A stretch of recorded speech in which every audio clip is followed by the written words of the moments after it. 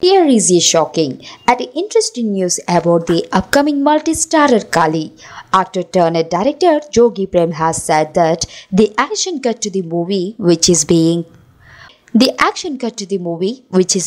bankrolled by Vajrakaya fame C.R. Manohar. According to the speculations in Gandhinagara, the movie Kali will star actresses Anushka Shetty and Nayantara to play the female leads opposite sandalwood superstars Shiva, Rajkumar and Sudeep.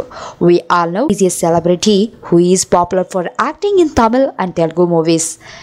The Arundhati actresses originally hails from Mangalore, Karnataka. Shetty will match the Kannada nativity. The filmmakers are eyeing to rope in the actresses in Kali, says closer sources. Female lead Nayantara is the chosen one. Earlier, Nayantara played a glam doll in Upendra Soup. So will the actresses make a comeback with Kali? Being budgeted epic movie that is being produced with a whopping amount of 100 crores.